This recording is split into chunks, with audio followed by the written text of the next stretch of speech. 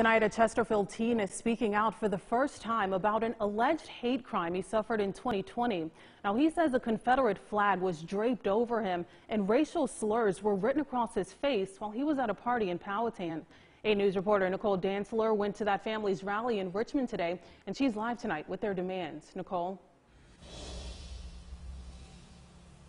Autumn, that teen, Jerry Chambers Jr., says he wants justice after some people posted pictures on social media of this alleged hate crime back in September 2020. Today, the Chambers family gathered with community members and advocates to call on law enforcement to investigate this incident properly.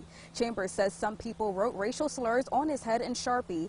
There was also a Confederate flag and other items draped over him. The Powhatan Sheriff's Office says Chambers was intoxicated and unconscious at a house party when this all went down. Pictures were taken of Chambers and were posted to Snapchat. He says the trauma would lead him to try and take his own life.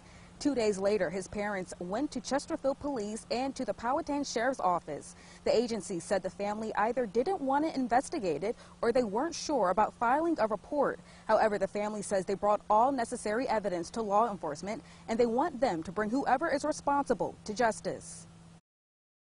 Being a victim of a hate crime definitely scars you for life. It takes away your human rights, and for me, it felt like I lost my manhood. To support y'all bringing me now, wow. It gives me hope to know that this is not going to go without something being done.